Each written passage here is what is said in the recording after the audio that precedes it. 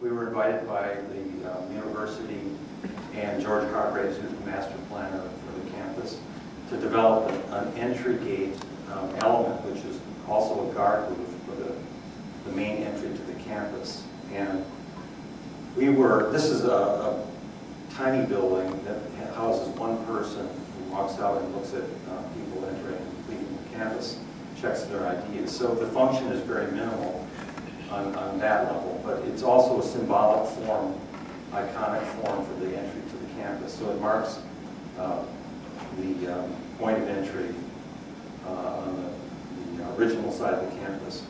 The building is really developed out of a concept of an extruded structural form of folded metal to achieve a kind of gauze-like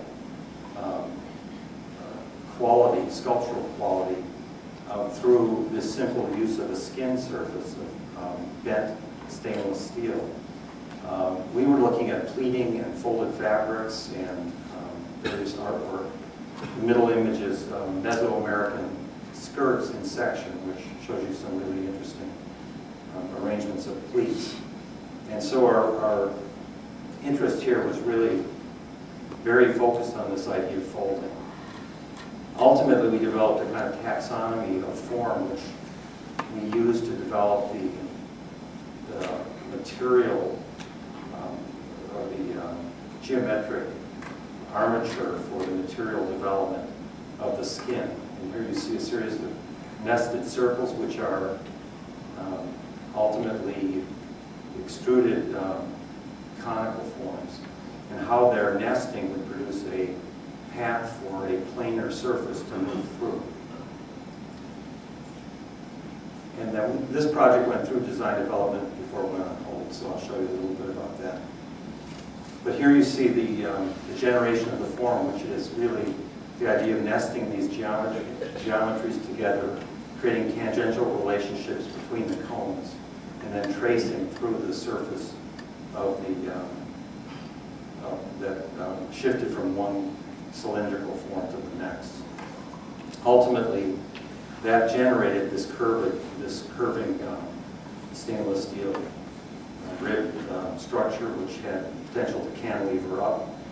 And then we broke that down into sub-panels for fabrication purposes so that it could be bump molded in a fairly conventional way, producing each piece from a pattern. That's the patterning that we got into. And then I think one of the more interesting things was just the sectional quality of the plan, and how these folds sort of revealed that undulating surface at different levels. And now what I'm going to do is read a short statement, and I'm going to try to really quickly summarize our ideas about form and environmental response, and then talk about the temporal field. As the work of EJA has evolved over the past 10 years, the firm has developed an approach to design that we call polyvalent. In the simplest terms, we want our work to be diverse, adaptable, and capable of addressing a broad range of issues. We believe that if the profession of architecture is to remain relevant, then the practice of architecture needs to become more plastic, not simply in terms of the appearance of buildings, but in how they are conceived